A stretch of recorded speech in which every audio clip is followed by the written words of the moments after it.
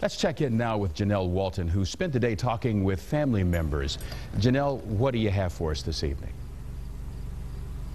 Well, Clyde, it was those very attacks you talked about, those two bombings at his home in Birmingham, Alabama, back in the late 50s and the 60s there, that brought his family here to Cincinnati. And his son-in-law says it wasn't because he wanted to leave his hometown. His wife actually kind of had a conversation with him. She talked to him and convinced him by saying the best reason to come to Cincinnati was to further the education of their 4 children, to give them a better chance. And they all ended up being educators right here in Cincinnati. So their legacy will continue on as well as their fathers. Reverend Shuttlesworth lived out his last days with his second wife, Sapphira, in Birmingham, Alabama. His son-in-law says he was surrounded by his 4 children, 3 daughters, and 1 son when he closed his eyes for the last time. The last moments were last night. He'd never gained consciousness.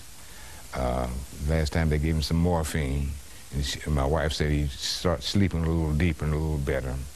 And they were singing to him. Bester says his children almost missed those last moments, but decided to drive to Alabama yesterday instead of on Thursday. Shuttlesworth fought beside Reverends Dr. Martin Luther King Jr., Ralph Abernathy, Joseph Lowery, and others for desegregation in the South. Bester says he once spoke to his father-in-law about any possible regrets he had during his fight for equal rights.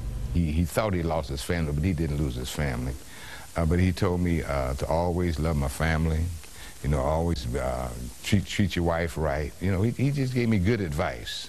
Some of the things that he could not do because he was saving the world. There is a room in the church that is filled with mementos honoring Shuttlesworth's legacy. Keys to cities, pictures of Shuttlesworth with King, and one with President Clinton at the White House. As far as his legacy, now that he's moved on, what do you think he would want it to be? That he went around doing good, trying to help the poor. It didn't matter whether you're black or white, the poor, the disadvantaged, the least, the less, the lost, those who don't have. You remember he had a Shuttlesworth Housing Foundation to help poor people buy their first house. You know, so he had a great legacy.